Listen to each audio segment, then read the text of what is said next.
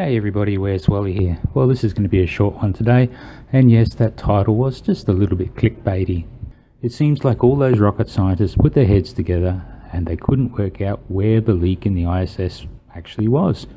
They went and shut down all the compartments and they turned off everything they could, and they sat inside the VESDA module and they couldn't find the leak.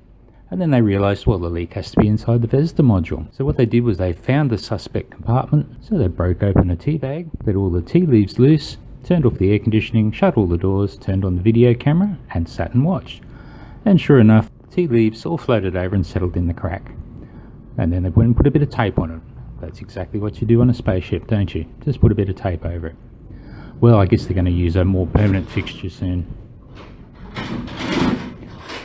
Anyway guys, enjoy, love our little ISS, the flat earth killer of choice.